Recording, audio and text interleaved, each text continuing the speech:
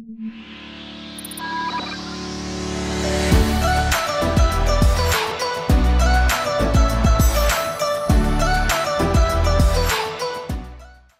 Wallet Hubbers!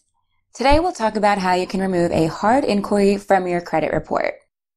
Just as a reminder, a hard inquiry shows up on your credit report when you apply for things like a credit card, loan, insurance, or even a new job or apartment. It's important to stay on top of these inquiries for two reasons.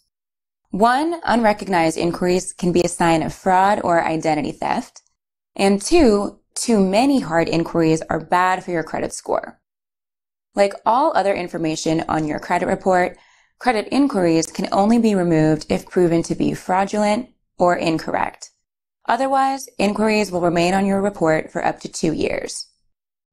That means your first order of business should be to see recent inquiries listed on your report.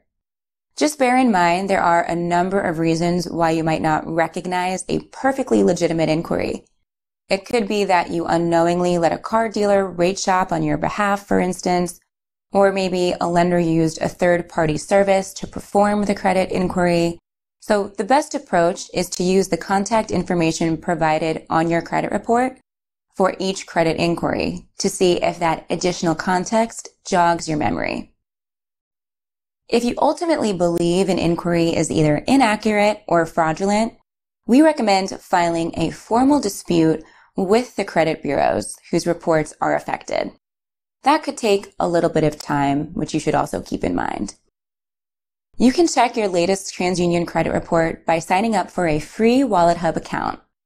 That gets you free 24/7 credit monitoring too, which will alert you to any new credit inquiries on your credit report, like an early warning system for suspicious activity.